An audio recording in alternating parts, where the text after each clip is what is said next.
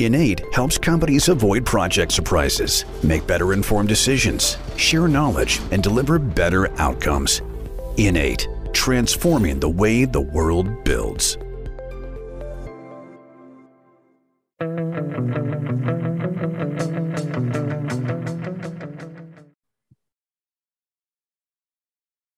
Hello, project people. Welcome back to a brand new episode of the Project Chatter podcast. It's always good to have you with us.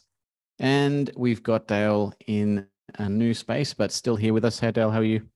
Yeah, I'm good, thanks. I'm not in outer space, so I'm still connected. I'm still here. Yeah, doing very well. Well, end of a long week. How are you?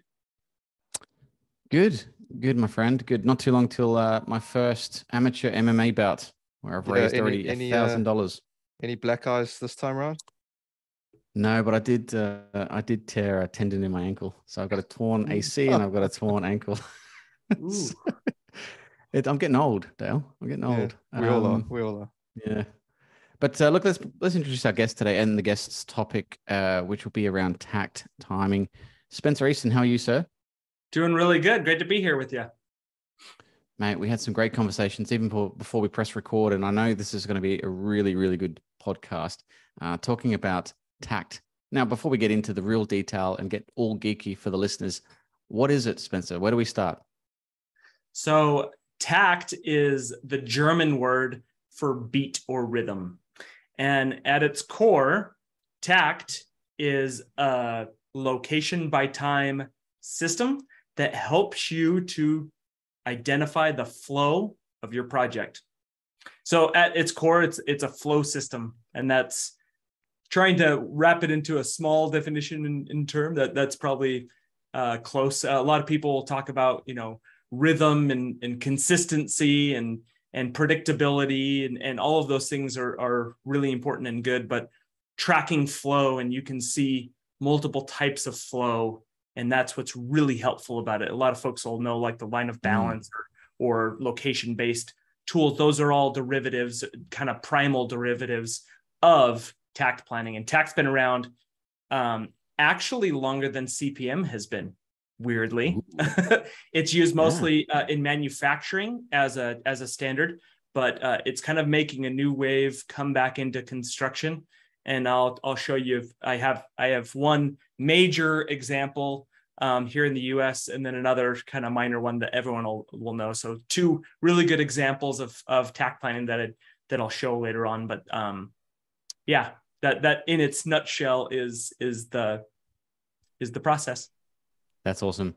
And I mean, we got so many different questions because it's not necessarily widely known. I think takt has bounced around, but not necessarily been adopted, particularly in Australia, because I'm in Australia. So I know that it has come up in a lot of conversational circles on social media, and hence we had this conversation. But I'm interested about you as well, Spencer. How did you get into this? Where did you start? Because we had some pretty interesting conversations a minute ago.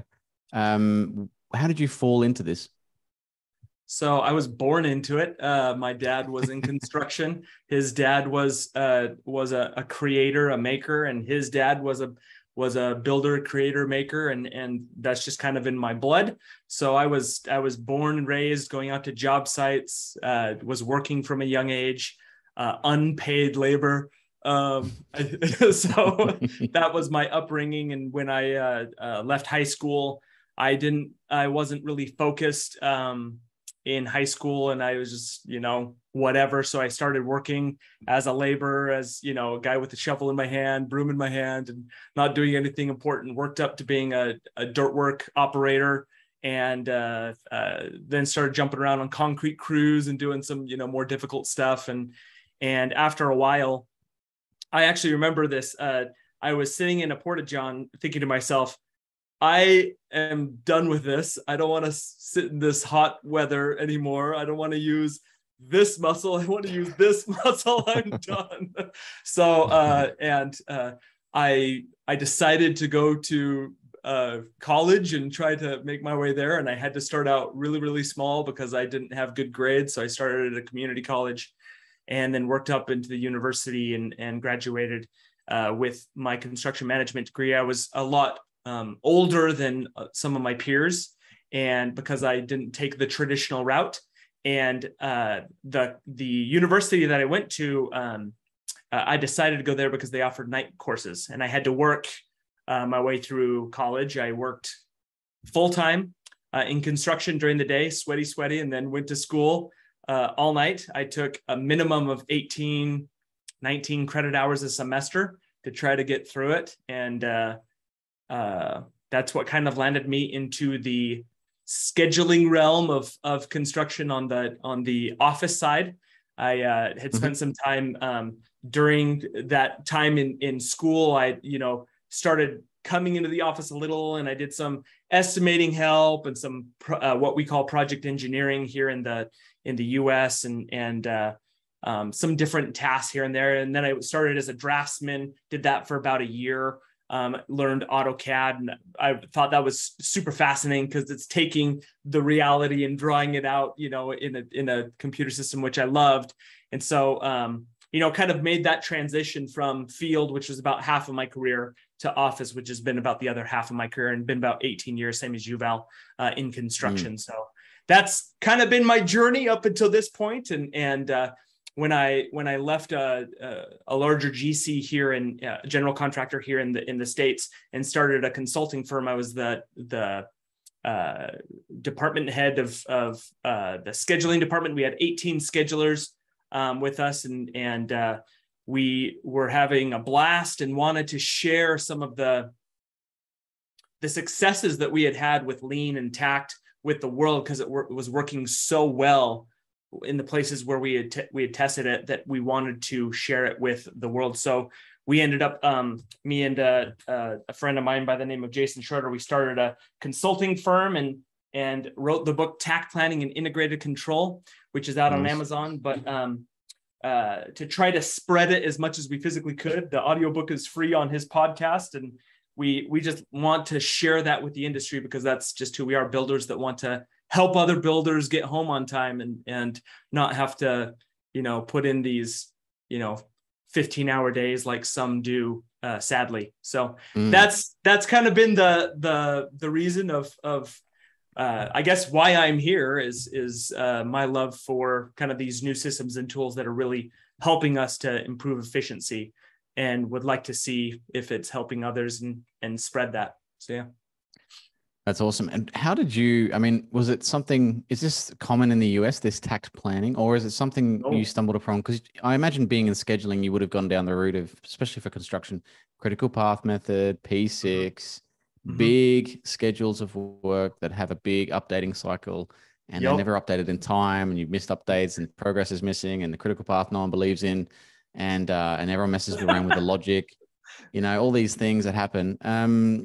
And then did you go, this is not cool, I'm going to go find something else? How did that happen? Yeah, all of the above. So at first, when I started at a company called Oakland Construction. They do about $2 billion in revenue, US dollars a year. And when I first started, there was a couple folks that came to me and said, no one reads your schedule. Or they would say something like, you're a Mickey Mouse scheduler, I could wipe my, whatever, And so a lot of comments, I was like, why are they saying this? And so I tried to dig in, and I wanted to learn more. Why are they saying that? And try to fix the problem.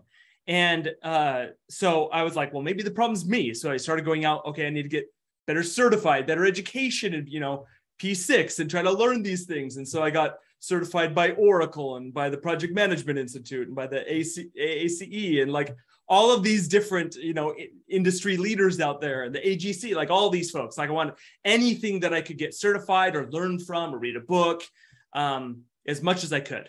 And I realized we weren't too far off from what the industry standards are. We were basically doing it right. There's some nuances, at different companies or different places. And so I was like, so the system is broken, or is there some way we can make it easier, or I don't know. And so I just started on this path of learning.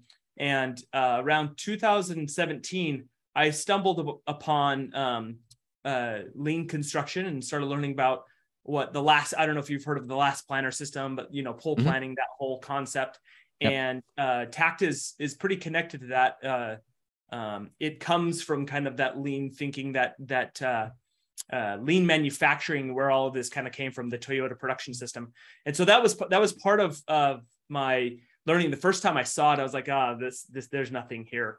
And I remember thinking that it's not a man's schedule. That's what I told myself. And I was in a position at Oakland where we were asked to do one. And so I had to do it. And so I did it was a preliminary. We weren't in construction yet. It was pre-construction. And I just mapped it out. And afterwards, kind of stepping back and looking at it, I was like, this is way easier to read and understand. Like, I was like, this communicates way better. So that was my first, like, there's something better here and just simply communicating that just works. So it bridges that gap of misunderstanding or misaligned expectations or whatever, right? So I was like, at least to communicate, this is way better. And so that's where my initial like plunge into it was. And from there, we started like testing just the, can we communicate better? And that was our first dive. And we started doing a lot of different, projects early on with it to communicate. And a bunch of owners had mentioned that they wanted to, award us the project because finally there's a contractor that can, speak to them in a way that they can understand, which was weird because they're the ones that are telling us to give them the P6 anyway. So like all of that, exactly. Right? So that was kind of the initial step. And once you get to a certain point, you're like, there's this really works. We kind of pitched it to Oakland, like the Oaklands, and they really loved it. And so they agreed to let us have every single project in the company start with a Takt plan, at least for communication, right? And so that's what, at least when I left, and I'm not affiliated with that group anymore, so I can't speak for them, but that's what we were doing. And that's the initiative that I helped to drive forward. Me and a number of other people, Jason Schroeder being one of them. Lee Peterson was another really influential person. And we saw so much returns on just simply being able to communicate better that it was like, there's something here. And we didn't understand it at the time, that there's so much more. And we ended up, long story short, connecting with some folks out of Germany. Dr. Janosch Dooley and Marco Binnener. They're the foremost leading experts in Takt planning in the world. They have their PhDs in Takt in construction. They're both their theses came out. Theses? Is that who said it? Thesis? I don't know. Thesis, right? Whatever the none of us are English. Theses, right? Yeah. But both of them have individual thesis on Takt planning that came out this last year. And we ended up visiting them in Germany to learn more. And they have created a whole physical simulation to show how Takt works really well in construction, how to manage and control, because there is a level of control that is needed on a project site, or else things could kill you, right? So it's like, at least from a safety standpoint, there's a level of control. The problem, I think, in the past is it's been command and control, where it's like there's a level of control, but like not like a top down, like do what I say, damn it type control is needed on construction, which is kind of the archaic past, right? So they showed us this whole other side of Takt that we were unaware of, the production laws and how manufacturing has used things like Little's law, Kingman's formula, the law of bottlenecks, the theory of constraints, all these things that have really kind of been created and nurtured and studied and reviewed and peer reviewed and in a very scientific way. Like their laws, just like any scientific law, it can be disproved, but to this point, it's like it's almost just undeniable. And these things, if you apply them to construction, it's crazy the amount of efficiency that you can gain. When I visited Marco in Karlsruhe, a city in Germany, he showed me a building, and it's multifamily. You know, bottom floor is concrete construction, then wood framing from there up. Very standard type construction nowadays, right? There's a lot of that going around, I think, the world. And same number of units, same style of construction, same exteriors, basically. If you wanted an apples to apples comparison of what I had built in Utah versus what they were building in Germany, this was it. This was the same building. Took me over 15 months.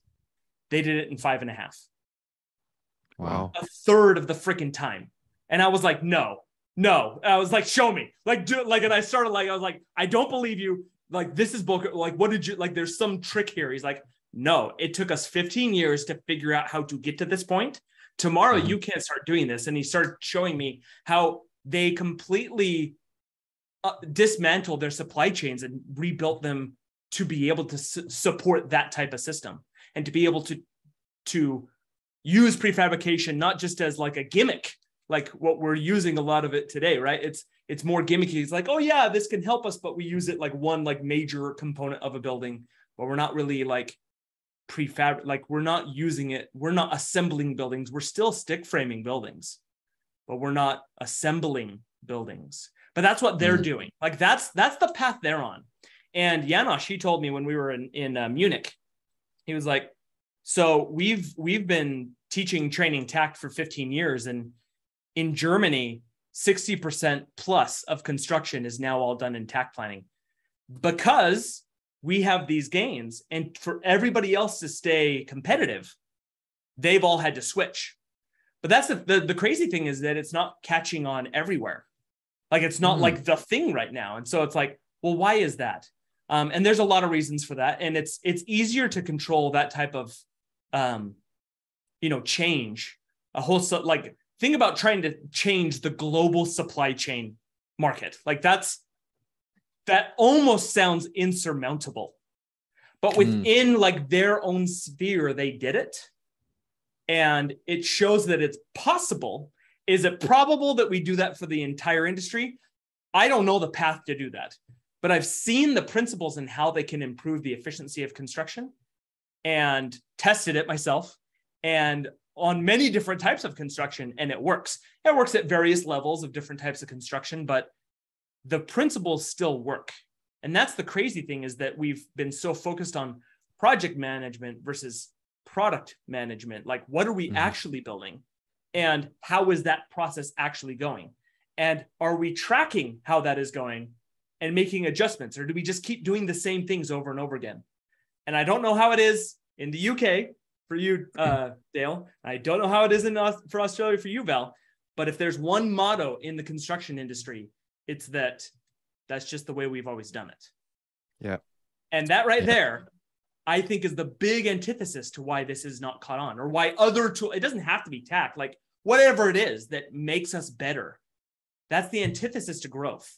And that's why construction is behind in a lot of ways, whether it's, digitalization or, BIM or any of these things that we see now.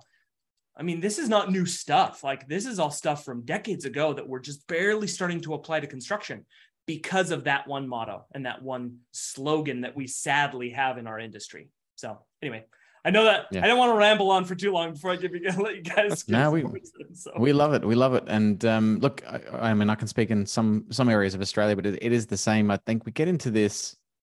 I think the trick is the client needs to really drive what they want. And unfortunately, I think for a lot of our clients here, they don't know what they don't know. And a lot of the times it's easy to go with, better the devil you know. So, well, I know we have people, and I think you've got basically an economy built around a certain way of delivering projects, even if that way doesn't deliver the successful outcomes you want. So we've got a whole enterprise. There's a whole infrastructure around training people in P6 and delivering CPM. And by the way, I'm not shooting down CPM. I think there are projects that it's really useful for, and it's a good application as a type. But I think depending on the type of project and contract in place and supply chain, we should be able to have conversations where we go, well, here's a scorecard, here's a style for that, here's what you need. I think Adele and I had done something similar around, weighted scorecards. If you had an idea And I think we talked to some software companies like Alice and Implan. If you could be deterministic and you say, well, I've got these kind of parameters, these constraints, these amount of people, and you pump in all the information. And we see this is where future of basically these planning platforms are going. Then it spits out the recommendations, out the canvas you should use, the types. Little's law, theory of constraints would be really useful, obviously, from a production perspective. Then you might need a little bit of agile here. You'll definitely need some hard logic here. So I think we're getting to a point where hopefully that's all on the buffet of planning and we can just pick and choose. But if you went to a planner today, and again, this is a personal experience, they would have a very limited repertoire of what they actually use. They might know about these other things, but because they're kind of constrained by the powers that be, this is the command and control, Spencer, very limited in what they can actually execute. So even though they know what good is, they know what the right medicine to take is, but they won't. They'll go down the same route of, well, this is how we're going to do it in construction. So from my experience, it's the same. I don't know, Dale, if you had the same experience in the UK. Yeah, I think you're right in what you're saying in terms of Oz and what's happening in the UK as well, because it almost falls, Spencer, into that too difficult box. As soon as you try to explain something new, a new concept, a new idea, you just talk about data analytics, something that to perhaps us is, something that makes sense. To those that have never heard before, it's a bit scary. It's that, fight or flight, and basically they fight it or they fly away from it. They don't actually embrace it. And so it's quite difficult to win over hearts and minds when it comes to this. And you're right, it comes back to what you're saying. This is the way we've always done it. And it's interesting because you go into how, you mentioned how Takt is scientific. And a lot of what we do, if you think about scheduling just in general, if you just use, the one we know and love, CPM methodology, forward, backward, it's formula, it's mathematics, it's statistics, it's numbers. And for a lot of people, that's actually quite scary if you think about it. But then when you put it in a pretty Gantt or something that looks good and they can understand and bring it to life, then all of a sudden, oh, that's great. And I used to say, Val and I, we used to discuss this a lot. You can have the best theoretical schedule in Primavera, for 4 or 5 year project that you want, into the most granular detail, and might be the perfect schedule. But if no one looks at it, what is the actual point?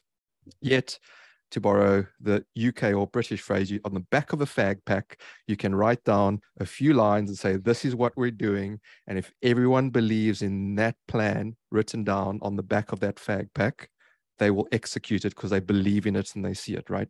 So we have a big role to play in bringing schedules, planning to life. And I think part of it is the education. And that's one of the major motivations in the similar vein to what you're doing. It's what we want to do with this podcast, is to share and enlighten people to, hey, there's other things out there.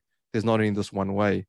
But I want to just bring it back slightly to Takt and ask you around some of the trials, tribulations, and successes of implementation, bringing this to a new client or customer, how you went about it, what are some of the key benefits that you would highlight to them, but also, some of the challenges you found when it came to winning those hearts and minds. Do you start with a visualization? Do you start with, look, these are projects that have been implemented and the results, money talks at the end of the day? Do you show them, this versus that? Can we truly say this versus that? Because projects are unique. There's that whole debate.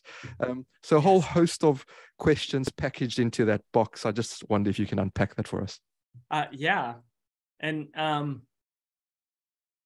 so I think it's all of the above, and it depends on the person too. So it's like, you can try to sell the same way to a different person that you might have sold to one owner and they're like, oh yeah, totally bought into it. I could see the vision.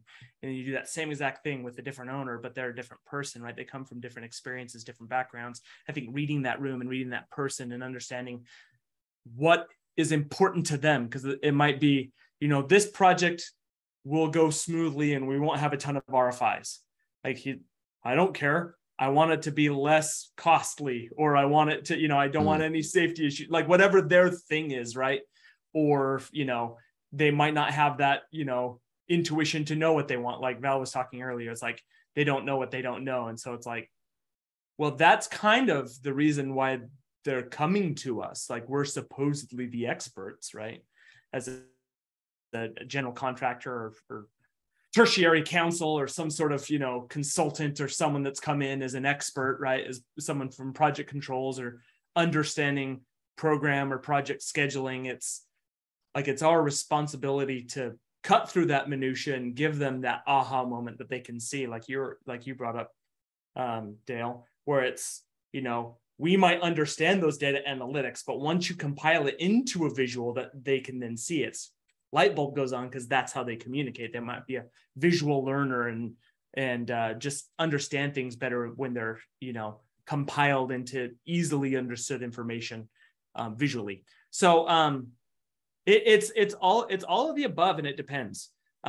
Usually just in the visualization, people are like, oh, I'm sold. Like, I can, like, you can fit, I don't know an exact number, and I haven't really done this. It's probably like 10,000x of what you can fit on a single sheet within a Primavera normal Gantt chart CPM type report, right?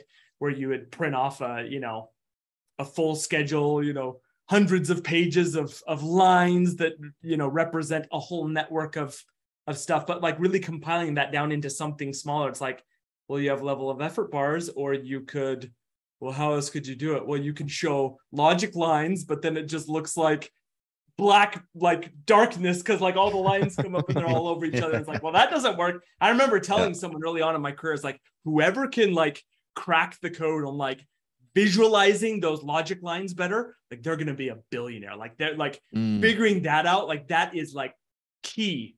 And that is actually something that Takt does better. I don't know if it's like perfect, but like it helps to visualize. You see the sequential pattern of this. It cuts out start to starts and lags, and which I don't know if y'all have this belief. I know there's some debate out there that the golden relationship is the finish to start. It's the best, in my opinion. And that's what like makes it super simple, is you package things in a way where you don't have to have that start relationship. It's just defining something else that you're doing. It's some sort of subtask or in some different work area. Like there's only a certain number of criteria, in my opinion, of why those different relationships are ever needed. Or realistic in forecasting work and what really happens. And you can, if you define work areas, work breakdown structures, or whatever you want to call them, zones, the location basis of your actual schedule, if you define that in a way where everything becomes a finish to start, then you have a very understandable schedule, because it's sequential, one after another. And then you see that one thing that is repeatable between different areas, how that all, if you find a way to level and get things work packaged correctly, that is repeatable, do drywall in this area, then do drywall in that area, paint in this area, paint in that area. And that's a very simplified, version of it. But that's kind of the concept, is you're doing that over time, and applying those processes and theories to construction. I hope that answered the question. Yeah, how do you sell folks on it? And it could come from the cost analysis. We've done work with many folks across the world and showing them, okay, let's take a scenario and apply it with a traditional work breakdown structure, and let's take a smaller batch size, and more, using a little bit of Little's law, and let's take a smaller batch size and compare those of how that works with the same production rates, taking a duration of one activity within a work breakdown structure, and whatever that smaller batch size, and breaking that work breakdown structure into more, and seeing what that production looks like, and being able to start things sooner. And that's the thing that really happens. When you take an activity, let's take drywall, for instance, and maybe I go to visuals at this point because I'm trying to like visualize with my fingers. But when you take something like drywall and it's 20 days, and then paint comes after it, let's say it's 10 days. Well, that's in a 10,000 square foot area. Well, if you break that in half, now you have 5,000 square feet. Well, that duration of drywall, depending if you're talking about taping and muddy and you're waiting on dry times, like there might be some of that in there, but let's say it's just cut in half because your area is cut in half. And let's say that dry times still work out. So that works out. Well, that 20-day that 20-day duration for drywall, well, now it's 10 in this area and 10 in that area. So when you're done in this area with drywall, the drywaller removes all of his tooling, all of his material, all of his equipment there, while the painter moves into that first 5,000 square feet, and the drywaller's here for 10 days, and the painter's here for 10 days. Now, I know the paint was 10 days in the initial, but he had a 3-man crew. Let's cut him to a 2-man crew. His efficiency goes down, but it meets that takt time, right? So now they're going at the same rate, and every time that they move together, right? The drywaller moves to that next area, and then the painter moves into the one that he was just in. And that's how that efficiency begins, is you have that starting of the paint starting earlier, thus the end pulls in. And so when you take those scenarios and you're saying, okay, Mr. Owner, here's your traditional schedule, here's an optimized with takt planning. What would you rather? And he's looking at a 3-month difference. I mean, yeah. What do you want to do, Mr. Owner? And he's like, well, obviously this one. It's like, there you go. Now, Mr. Owner, we want to use that 3 months as a contingency. We're going to hold on to it. We're targeting that 3-month earlier range.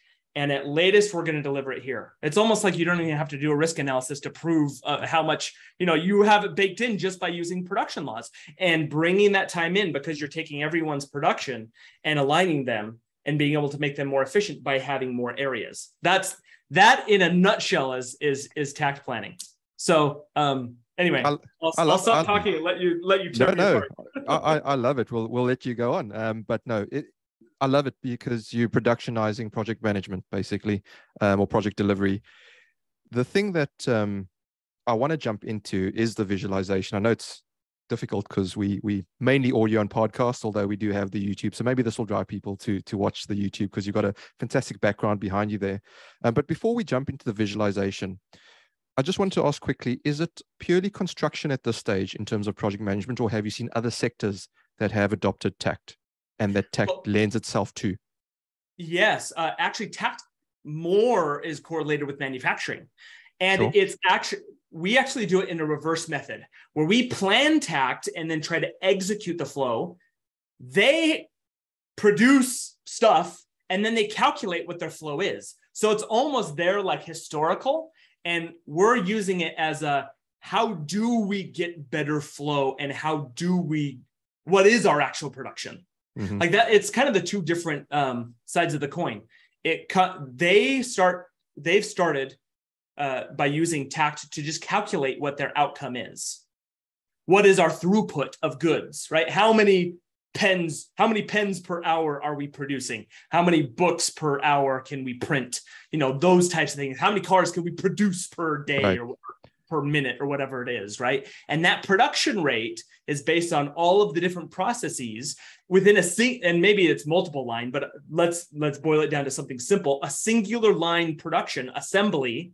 If they figure that out, then they know every single station's average takt time. So every 20 seconds, they get a pen out. That means that every 10 stations has so many seconds, right? So they know what each process needs to at least hit, or now we know how to figure out what's holding us up, because we might have a station that can produce a lot faster than that. And now we can identify what our bottlenecks are of production. Okay, this one right here takes 5 seconds, but the whole process takes 20. Okay, but we have 10 stations. We know that's our bottleneck. So how do we improve that? We improve that, it improves the whole, and we can really produce more. And we've never thought like that in construction. That's the crazy thing, is we've never thought we're producing something. And it's because we're in such a different environment. There's a lot more issues with construction. It's not as simple. Usually in manufacturing, they contract the labor is all in-house. The tooling is all in-house. The whole everything is all in-house. Versus in construction, it's usually subcontracted out to many different people. And how do you align all these different people that have never worked together into a system that produces well? It's kind of like we're setting ourselves up for failure. But that there are so many nuances between manufacturing and construction. So that's where I started when this whole thing like when I started to dive into lean and some of these principles, it's like, this does not apply to construction. Like it's not the same thing. We're not in a warehouse. Like, how do you deal with weather when you get slammed with snow in the middle of your like assembly line? What do you do then? Like, what? Show me your lean practice for that. Like, I came from that like very skeptical side, right? And then actually trying, it's like, well, yeah, it's not perfect, but there's something here. Like, there's some underlying like principles that like we really could like use. And so like, don't throw the baby out with the bathwater type thing. It's been a real ordeal. I'd like to share my screen if we wanted to go into the visualization. Yeah, no, absolutely. If you could, I mean, while you're busy sharing your screen there, I think I had a quick look, ahead of this recording, and you got columns, you got rows, you got colors, as a basic sort of foundation of what you're seeing. But since I know absolutely next to nothing about it, I'll hand over to you to kind of take us through what those rows, what those columns, what those colors actually mean. And we'll do our best for our audio listeners to explain what we're looking at. Perfect. So just really quick, here's what a takt plan might look like. You have this is an Excel. There's nothing. And that's the first thing that like led me away from takt plan. I was like, Excel, really? Like, I'm coming from like one of the hardest softwares to learn out there. And like, we're going back to Excel. Like, what are we doing here? So the rows represent the geographical locations. Usually with this type of a schedule, you'll see some sort of location chart, like a plan view or map of here's this area defined, like this takt zone, as you see it right here. This might be the first area and it might be pink. And then it doesn't have to be colored, but that's a really well-defined space, right? And everything that happens within that space. And then adjacent to it, or maybe not, you have a different zone. And so you see all of your different zones, and those correlate with that map or those sets of maps to show you what these areas mean. So you can see that what we call logistical flow. And so you see this top down arrow. So you're going from this area to this area to this zone, right? This zone to this zone, all the way down. And so however many zones, if you have 10 different areas or 10 different zones, whatever you want to call them, those geographical locations become that X, that's the x-axis, right? That's your x-axis. So location, right? And then time, obviously there's a traditional time scale up here.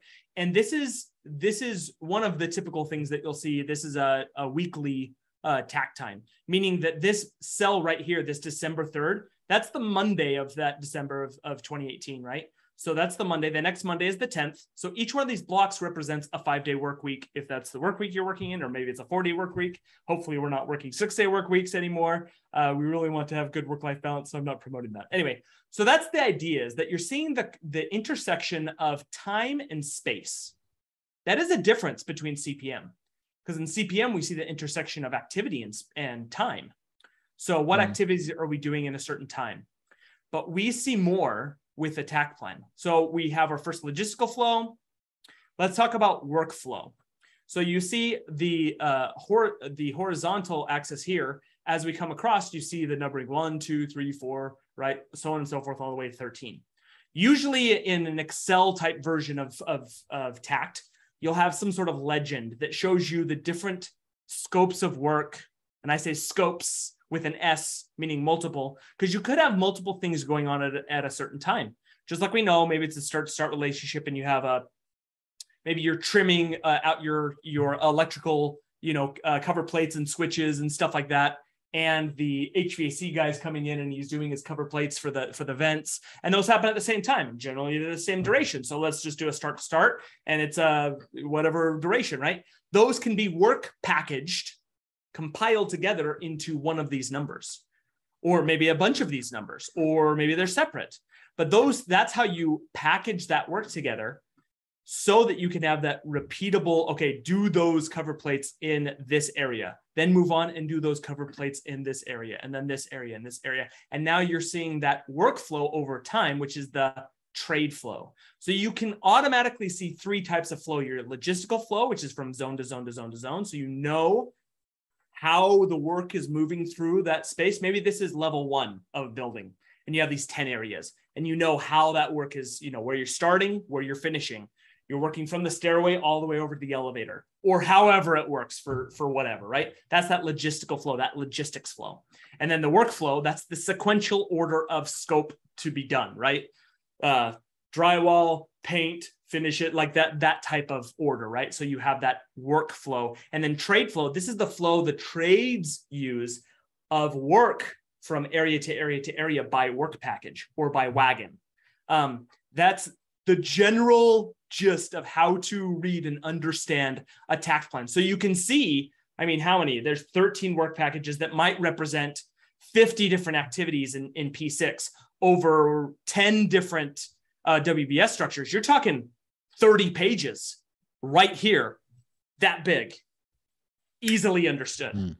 So right there, like usually when I show people this, they're like, ooh, we can take P6 or CPM and do this. Like that's what I spent the first part of my like takt understanding was like, how do I get P6? Like, how do I play with the bars in order to like color them so that I can collapse everything and then show all of this just to get this? And it takes some time, and maybe you could make some layouts and different things that, you know, you don't have to rebuild those again. So you just have it. But there's a lot of time and effort that really, I mean, within 20 minutes, I can build out a pretty decent sized project in Excel with Takt Planning. Like, it's not even like, I was a fast P6 user, and I was like, I like kind of prided myself. I was like, I know like all these tricks. And I even had like programmed things in my mouse that like hotkeys that are like crazy, like how to link relationships. Like I was in it, right? I thought I was good. And I was like, there's no way I could be faster in Excel than how I am in P6. And it's not even close. Anyone can go faster than I was in P6 in Excel. So that's the gist of the visualization of takt, is that you have a common duration, a common time frame, and that comes from leveling work, which we're familiar with in project controls. That's even a function in P6 is leveling resources, right? In production and durations, right? So we're used to that. But you never press it. You never press the button.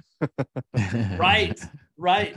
But those concepts aren't necessarily thrown out. We need to apply them in a certain way so that you can actually how do you get this type of production? Maybe it's not 100% achievable. Maybe 1 through 8 all can be takted really nice. And maybe 9 through 13 are on a different production rate. And maybe it's not the same duration. Maybe it's a different duration, but 9 through 13 can be grouped together as a takt kind of flow. So you see this all together and people think of this as takt. This probably most likely is not the entire project, because you have much different systems. Like if you're talking about like structural versus like rough-in or like finishes or exteriors or site, like all these kind of different major timeframes within a project life cycle, there's different processes and different things.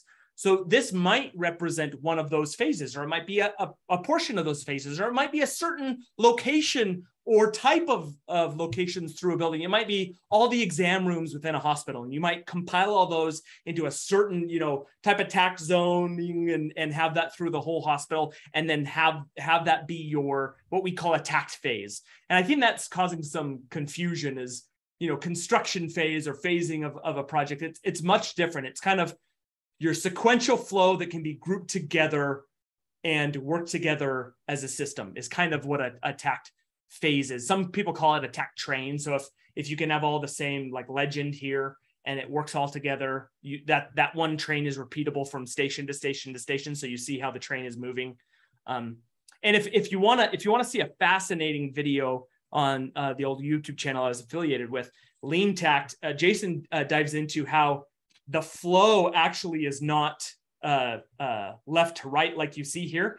And it's not the train moving across the screen. It's actually working down.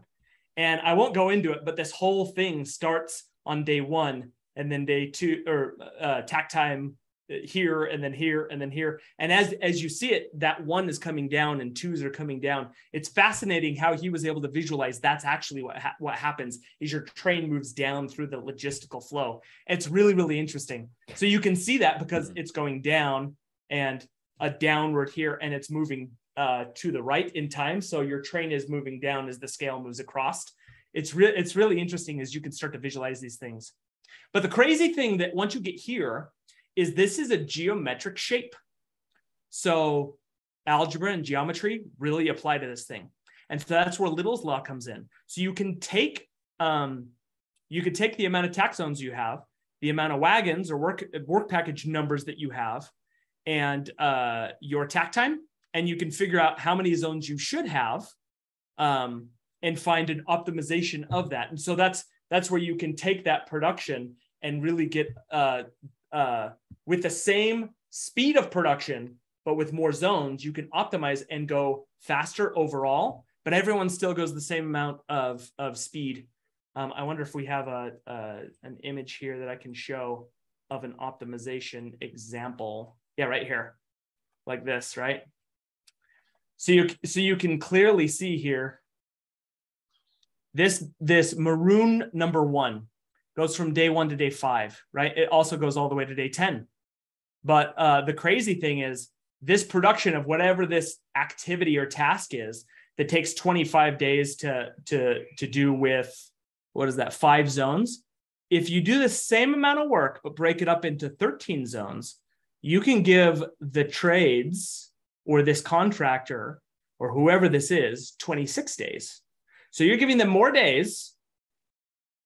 So you see number 1, yeah, more days, and it's done on day 40 versus day 60. That's just Little's law. It's taking your space and breaking up smaller, but you still have the same production rate. It's actually a bit slower because you have 26 days to do the same amount of work. Your spaces are defined smaller though, where this might be a larger area and thus you have 5 days of work. You have a smaller area with only 2 days of work. And so that first, one area is broken up into 1.5 areas, right? And that's really where the magic comes in is, let's say that you're going to have an issue with one of your activities and you don't know it until you're there and installing it. You're like, crap, this doesn't apply. Like this mastic doesn't stick to whatever, we didn't do a mock-up or whatever it was. Let's say it's number 6 here. 6 up here, you're going to start on day 26 versus back here, you're starting on day 11. You're going to find your issues so much quicker and be able to fix them. Let's say that you still have the same amount of issues and they still pushed you the same amount of time. Well, now you have 20 days worth of buffer built in that you can combat those things with. And this to me is a much better mathematical model to be scheduling and forecasting work with, because it's proactive versus reactive. Float is a reactive, how bad did we suck and what do we have to do? Or what are the things that we have to focus on, right? But that can change, right? Our critical path can change. And then it's like, okay, we're shifting our focus from here to here. Now what? And now what, right? Versus this is very proactive where you can see, okay, if I'm starting this on day 11, I want to find those issues and I'm going to hold on to this extra time that I found. And that's what I suggest to do, is not just dump that to the owner and say, yeah, we promised that we could do it in 40 days. No, let's stop thinking that way. This is a highly volatile production that can have things go wrong. And if they do, it's moving to the right. And some people use these standards, like you guys had brought up. We don't always feel like we can. Mostly, at least in the US, because it's contractual. You have to use CPM and you are required to use CPM. And, maybe that's the case. And that's where we started at Oakland. It's like, okay, if we have to provide X, that's fine. We're going to provide you with X, but we're going to build with Y. We're going to do this, and then we'll update what is happening on the job site to you with this thing. But we're using this other tool. It's a means and methods. Like we're using this as a means to produce work faster, more efficient, safer, higher quality, catching those things, giving us the time. Like and I can almost guarantee this to anyone that I talk to. It's like, if I could give your trades more time, get done way faster, and have your stress level come down, do you feel like that is snake oil that I'm selling? And everyone's like, yeah, that sounds too good to be true. It's not. It's simple production law math that can apply to construction if you figure out your sequence and a common time frame that you can align your leveled production. And that's the key there. Everyone sees this and it's like, construction's not like that. The activities in my WBS breakdown structure could never look like that. And that's a false assumption. Yeah, that's what I thought the first time I saw it. I was like, there's no way that's anything but a hotel or something that's super repeatable. Like, there's no way. There's no way. But that's the barrier to getting the types of outcomes that we can and have achieved with takt planning in construction, is getting over that. Well, we can't. Well, how could we? And how close to it could we get? Maybe it's not perfect, but the closer you get to it, the more of this type of efficiency you can gain. No, absolutely, Spencer. And thanks for taking us through that. And, those folks that are listening, go check it out on YouTube if you can't quite picture what we're looking at. But I can certainly see, while you're talking there, I was trying to think of some of the arguments of, oh, we can do this in CPM, we can do this in P6. And I was answering those by, well, actually, this is just far easier to consume for those that don't understand the complexity of Primavera and logic, et cetera, et cetera. So I think it's a hugely powerful visualization. This is where I go to Val and say, Val, have you been convinced that Excel has still got value on projects? Well, I think there's other tools to do it in. But I think if you're proving a point, one thing I like about Excel is it's quick and easy, right? It's a malleable tool that you can prove something mathematically. So this is what it is. And then once you've done that and you want to build for scale, you have to get off that. It's not built for scale at all. I agree. I 100% agree with that. Yeah. I had a question about this in relation to, I guess the assumption behind this is that it's early as possible, right? All of these activities, if you're moving to an optimized view, you're trying to do them by breaking them up into smaller, let's call them zones for my primitive mind. Then the idea is that they're on the earliest possible kind of line. Is that right? Kind of. Yeah. Yes and no. Okay. It's not just slam everything to the left, because then you have a high likelihood of it pushing to the right. Well, that's my concern. I was going to ask you, how do you deal with that? How's that? So maybe the better question to ask Spencer is, so how do you go about this? Let's say we've got some listeners out there that go, Spencer's awesome. I love his energy. I need a Spencer on my project. I don't have one, but how can I get a bit of a plan together? Where do they start? Start by asking questions. I'm not naive enough to think that I have solved the world's problem, but there is something here, and it's not just me. Yeah. There's a whole community researching, testing, continuing this work, and it's not just like some guys in their basement. I don't know if you've ever heard of the IGLC, the International Group for Lean Construction. They do scientific papers only based in data, not an opinion. And I'm more of an opinion guy. I've tested it, and I'm telling you my opinion.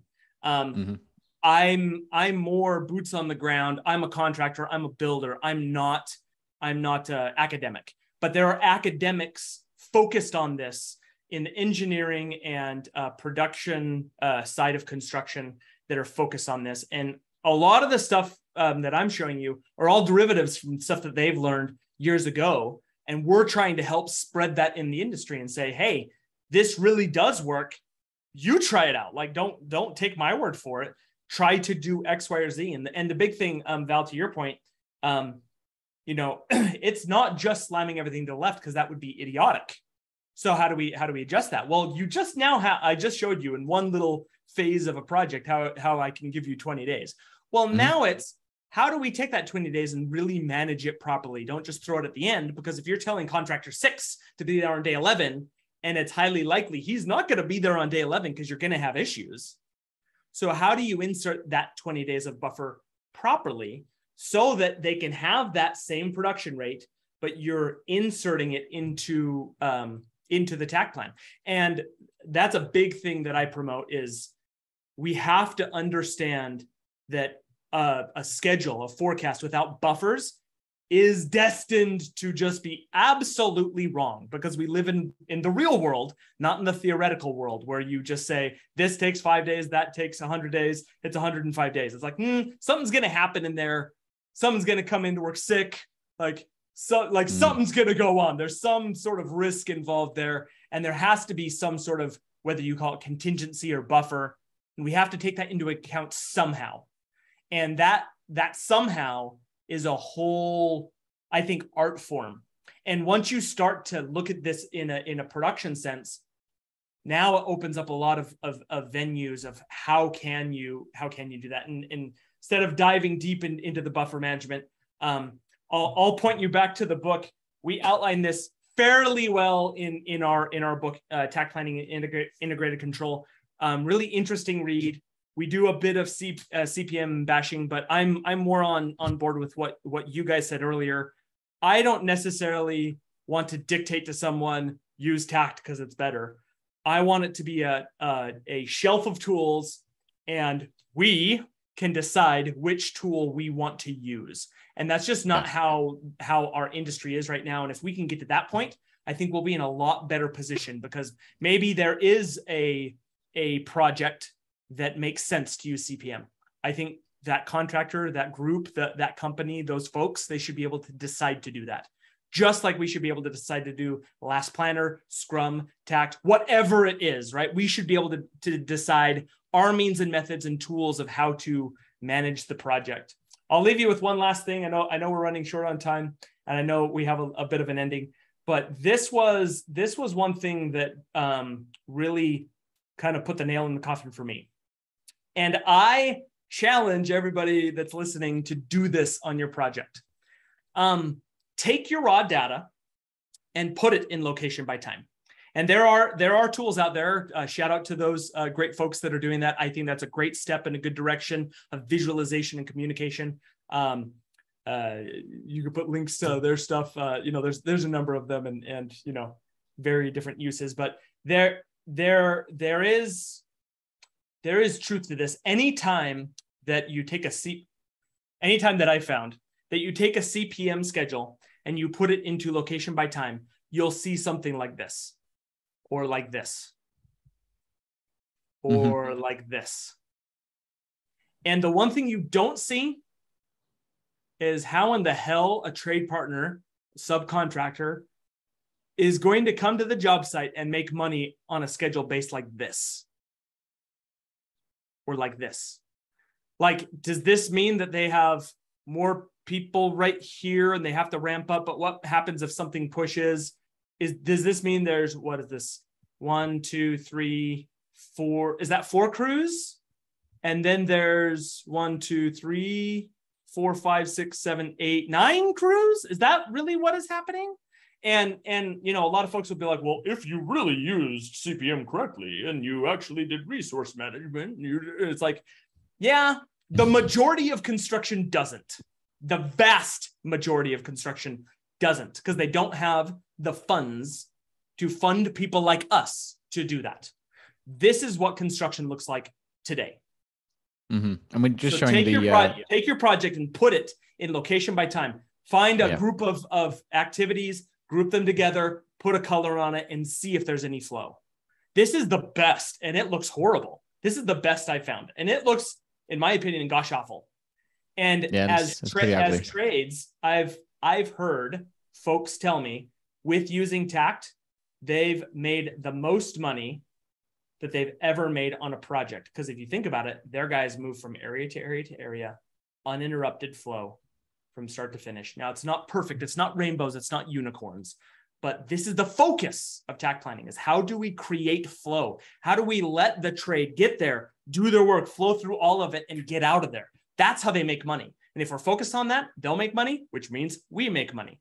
And this has been going on for a very, very long time. Takt Planning was used, and I told you I'd show you.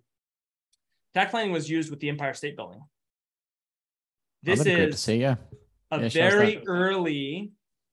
This is basically line of balance, but it's a production rate. And they actually talked about how they adjusted some of these so that you can get a similar production, which is what Takt Planning does. And you can see their area breakouts here. It's great to see all these like hand-drawn pencil, like drafted, like schedules and like charts, right? And you can see the flow of their work. Like this is what happened.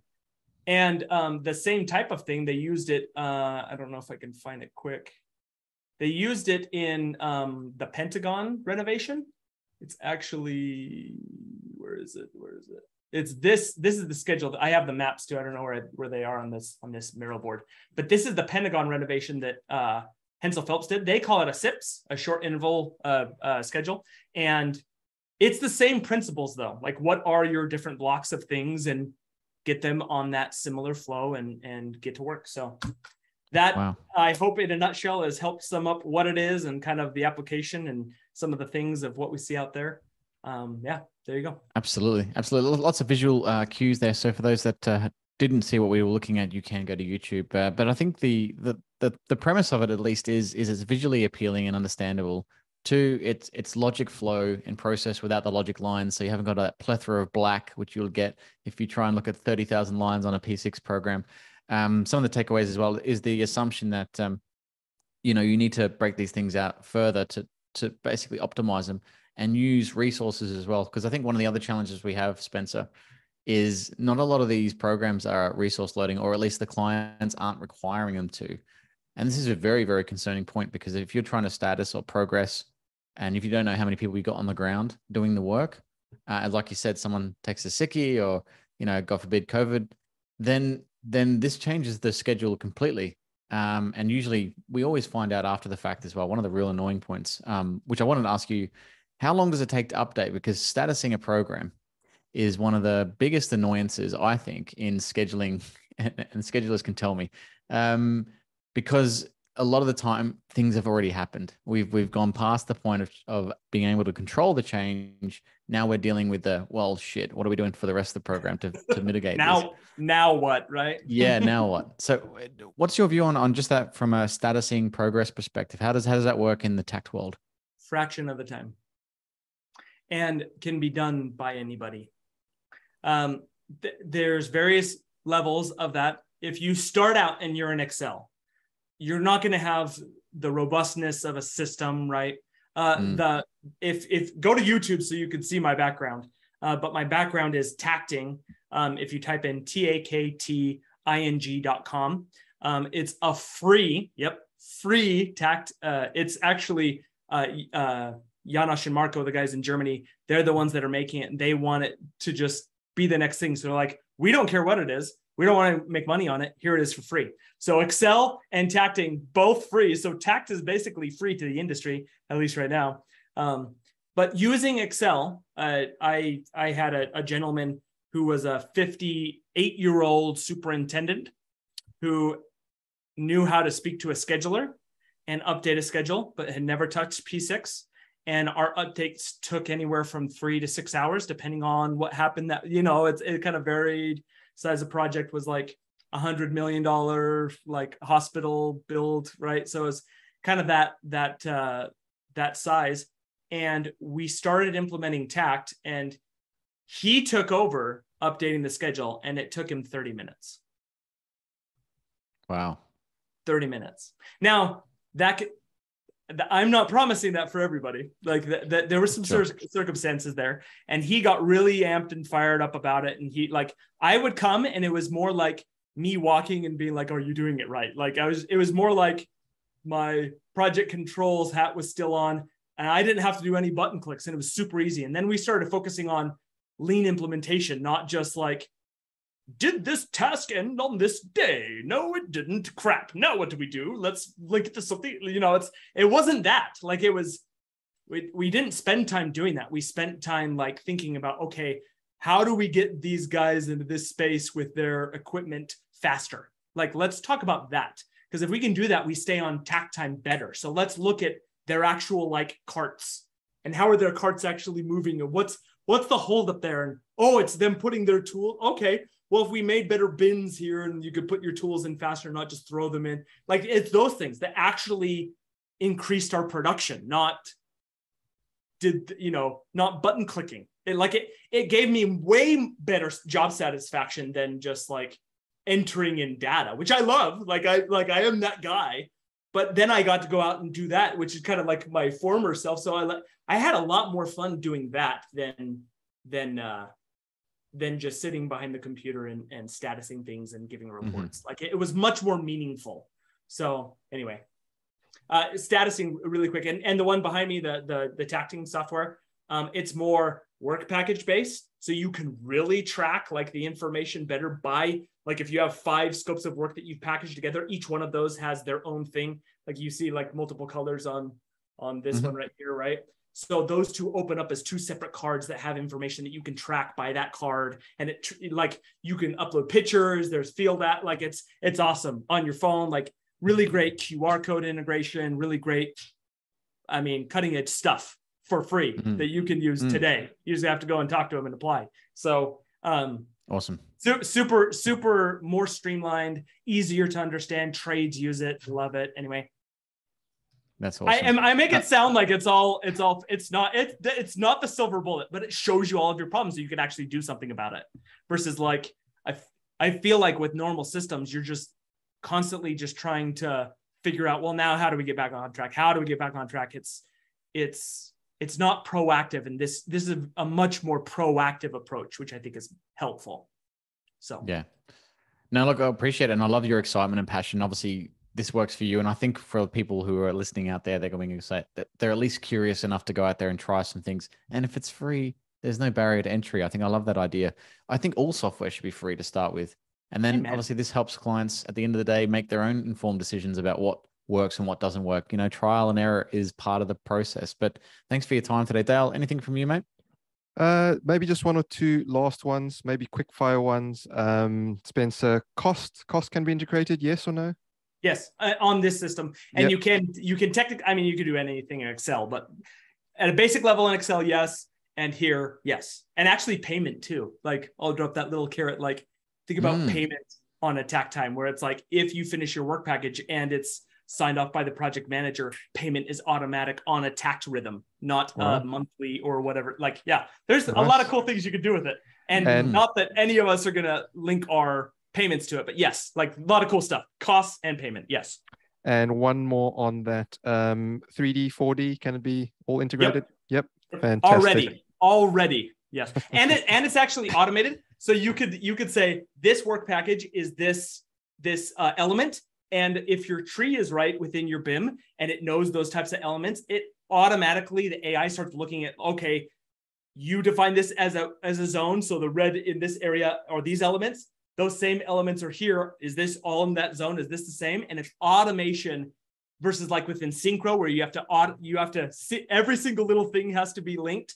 It automates that and makes 4D way quicker. Wow. Interesting. And last one from me, is it true or not that you were once also a bounty hunter? I was not a bounty hunter, but I was that's super funny. I was a private investigator, and I'll give one really, really quick 10-second story. The funnest thing was that I got to take pictures of a guy out of my car that was claiming on his insurance that he broke his back and he was mowing his lawn and he did not get the payment because he was lying. So yeah, I was hired by some cool people to do some cool stuff. And that was for a very short time, but yeah, that was super fun. So I bet you got some stories there and probably could write a book or a couple of blogs on that. But hey, look, Spencer, it's been fantastic to have you on the show. As Val's saying, we love your energy. We love your passion for this. Thanks for sharing it with our audience and our listeners as well. As you say, it's new to Val and I. So, it's something that I think the UK and Australian industry needs to look at, particularly, as you say, the construction industry.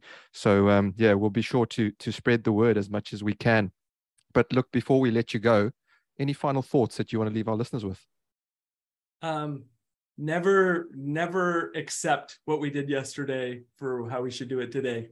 Always look to improve. And if you see something wrong with Takt, change it and make something better. And I am on board. Like, let's do this. Awesome. I love how you're making yourself available. And thanks so much for that, Spencer. Val, any final thoughts from you? No, that was great. I mean, I love the energy and I love the other graphics. I think visualization is the way to go for forward-based planning. And I don't know why we don't do enough of it. We should be challenging ourselves in the planning area more.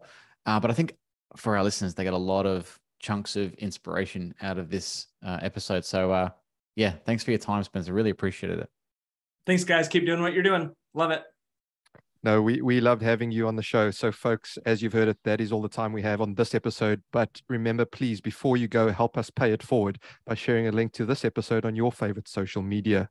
Once again, a massive thank you to our guest, Spencer Easton, and thank you all for listening. Till next time, we say stay safe, be disruptive, and have fun doing it. From me and Val, it's bye for now.